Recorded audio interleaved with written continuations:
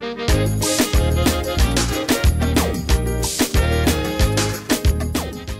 Cayman Islands International Storytelling Festival, better known as GIMISTORY, brings together storytellers from Cayman, the Caribbean, North America, and beyond to entertain old and young alike.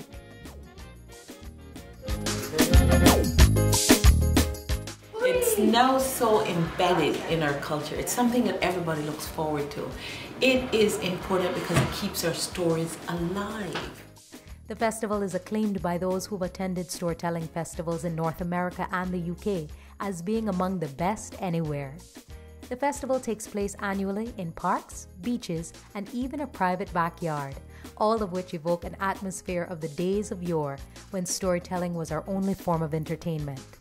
During the day, the storytellers visit schools, making special presentations to students. A unique aspect of the event is the free fry fish, fritters, and swanky, a Cayman-style lemonade that is served to the audiences at the end of each of the shows.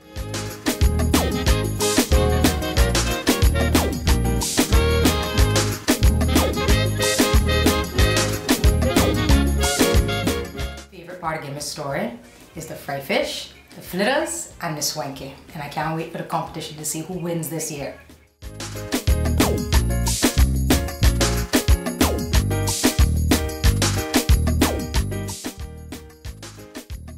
In 2009, the fry fish, fritters, and swanky tradition of GIMISTORY took a new twist and became a culinary competition amongst our districts. The festival is truly a grassroots community event that inspires artistic expression, preserves Caymanian heritage, and explores the art of storytelling. Exciting, invigorating, inspiring,